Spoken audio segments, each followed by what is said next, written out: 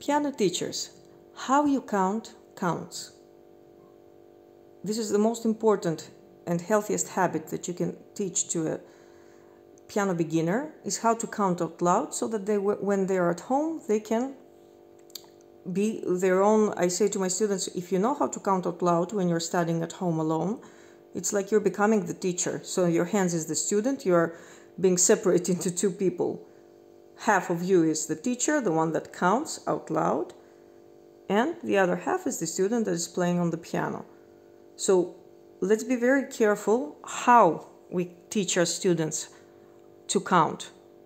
Because if I'm also, when I'm tired or when I have a student coming unprepared for the piano lesson for, let's say, the 4th or 5th time, this has happened to me. I lose my, patience, and I don't count in a natural way.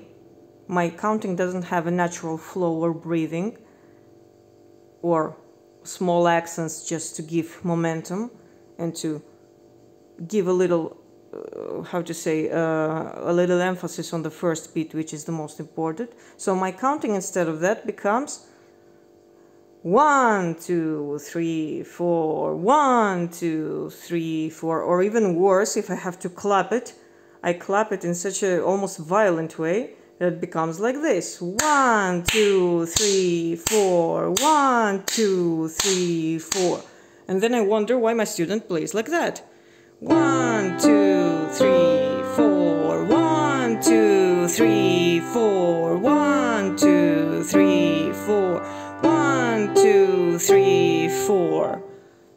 Or if I just intonate and place an accent only on the one, but the difference is so big with the power of my voice, the strength of my voice, the accent, the color of my voice, that it becomes like that. 1, 2, 3, 4, 1, 2, 3, 4, 1, 2, 3, 4, 1, 2, 3, 4, or on 1 and 3, or whatever the case may be. Teach your students how to count in a natural way. 1, 2, 3, 4, 1, 2, 3, 4. The beats have to be alike, and we have to be careful of how are we uniting. Even the way we breathe counts. So if I want my student to have a quality sound, a quality touche, and also a good, an organic rhythm, a natural feeling of rhythm, I'm gonna count like this. So because I'm gonna transfer that energy from my counting to the way my student is gonna hear it and then transmit it to their fingers. 1, 2, 3, go. 1, 2, 3, 4. 1, 2, 3, 4. 1, 2, 3, 4. 1, 2, 3, 4.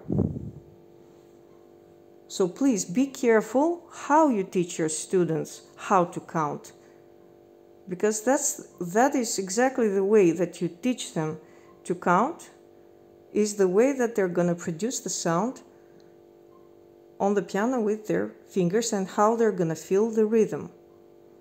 They take this all from you, and these are the most important initial base habits of a good musician.